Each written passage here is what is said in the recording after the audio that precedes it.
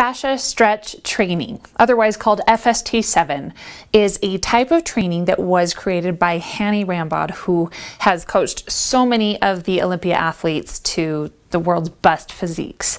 So it is intense. It is very, very difficult for your body. So I want to talk you through a few things that you need to know about this style of training as you go into this program. So first and foremost, the benefits of doing FST7 are that you are going to round out your muscle bellies so much faster. You're going to create the most dimension and definition between each of your muscles, and you're going to get more work achieved in less time. So in order to achieve more work in less time, you know it's going to be pretty intense on your body. You got to go in there with the right mindset. You've got to make sure you are fueled. You've got to make sure you are rested. Don't you dare go try and go do some FST7 on not a full night's rest. If that happens, I want you to default to the other option I'm going to tell you about, because here is the real fact. FST7 cannot and should not be done for every muscle group every day. If you are doing it correctly, it is going to be too intense for your body. So, given the plan that you're viewing, here is the default.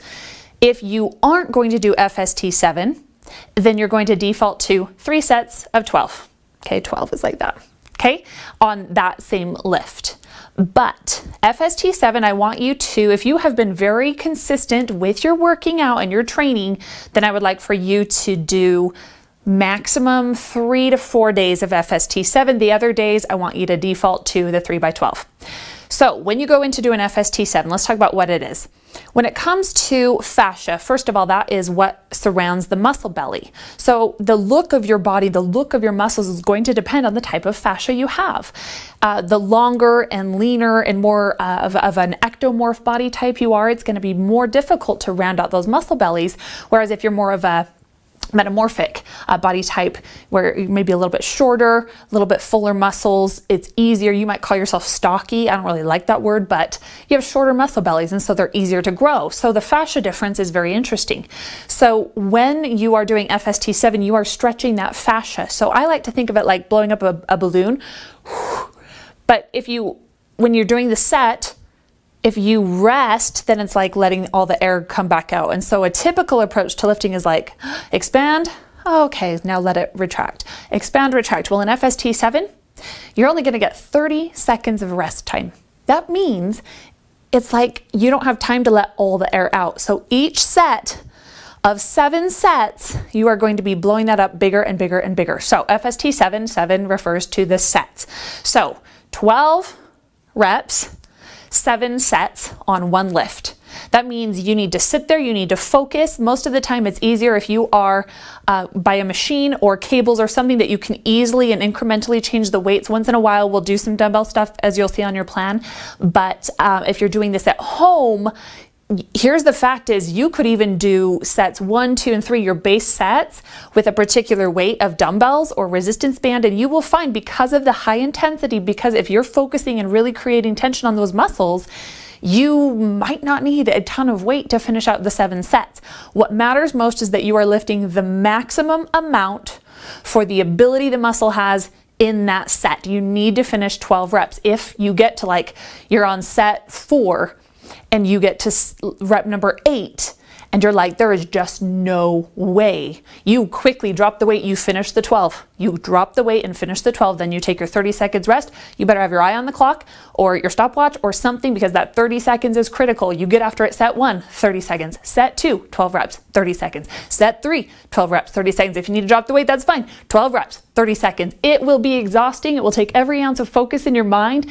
You're gonna feel amazing though. And so what is very important when you are doing FST7, you need to be diligent with your protein every 2.5 to 3 hours. Don't you dare miss one of those meals, because those amino acids are absolutely critical to keep coming back in your body, keep refeeding your system, and fueling the resynthesis of these muscle protein fibers. And so make it your mission to feed your body what it needs.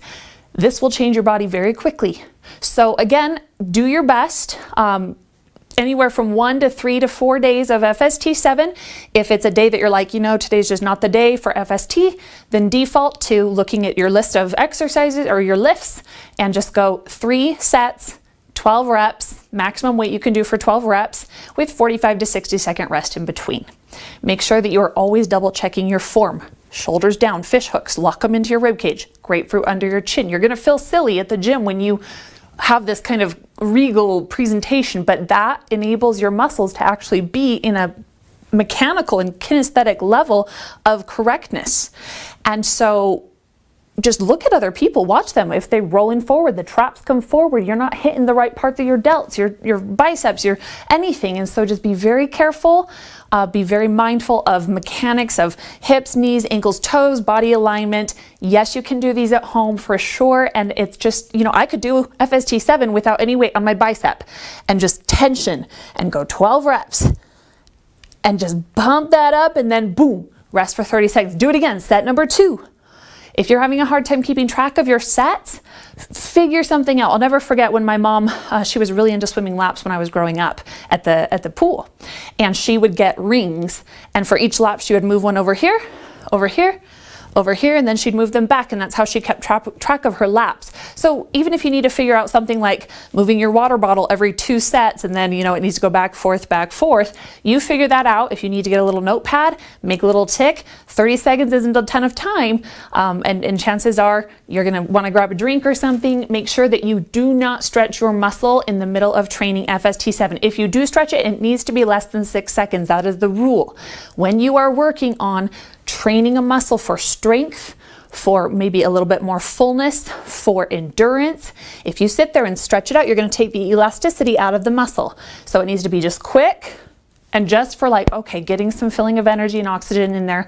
The long static stretches of, okay, increased flexibility, those come when you're done training. So enjoy FST 7. You can go watch other videos on FST 7, go just Google it, go YouTube it. It's incredible to watch some of these really incredible athletes doing FST 7. So again, Hanny Rambod, killer trainer, just wonderful, wonderful. So let's get after it. Be intense, high volume, really get that heart rate up. It's gonna push you. So connect your brain, maybe look up every day before you go into your training session, look up a quote that you can focus on, get the right music on. If you're listening to something that's like, la, la, la, la, I doubt you're gonna attack this with the intensity you need. You've got to grind in this training plan. So I'm excited for you to do it. Power your body, one meal, one workout, one day at a time.